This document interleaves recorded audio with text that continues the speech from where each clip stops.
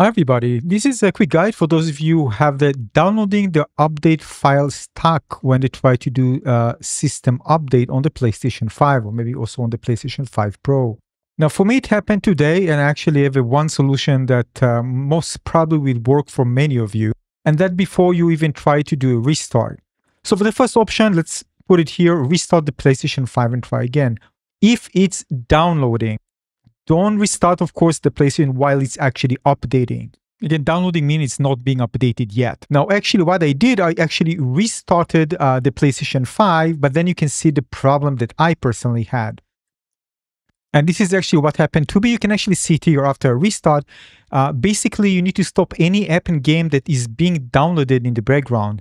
So first of all, if you already restarted, you can just go to the settings and initiate it again.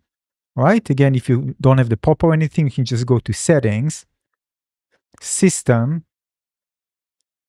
and then you can choose to update. But take a look at the top right. You can see Neo 3 Alpha demo updated. That is a problem. The reason I didn't get an option to download, it actually got stuck, is because Neo 3 was actually 3 Alpha was actually downloaded in the background. And actually, the moment it finished, I was able to click update, and the update progress was, as you can see here, going on. It's actually finished, and also start installing it or preparing to install and then installing it. So press the PS button and go to the control center and choose downloads, uploads. Then you're going to see all the different things that if there is something installed, you're going to see it. If it's system software, you're going to see it pause. And for example, Neo Alpha download. So you can pause it and just click the download for the system software, which is actually stuck in your case. And if there's any error, you probably should see it here as well. And if you click system software to resume it, it will postpone the other downloads.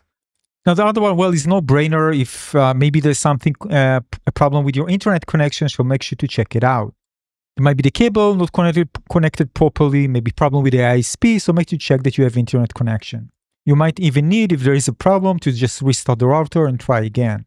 Now, in rare occasions, you want to try something different, like for example, rebuilding the database in safe mode, or try to do to update the system software from safe mode. But again, these are usually in rare cases where nothing works. You might also consider doing a manual update as well if really nothing works for you. Aside from that, other important considerations like error codes you can see here. You can find again if you want to troubleshoot and search online for solutions. Also, again, make sure you have enough space. I think there should be like a saved space for it, so it never should be a problem, but I never encountered anything like that before. And other than that, again, consider contacting PlayStation support, and hopefully they will help you solve this issue if nothing helps. Thanks for watching.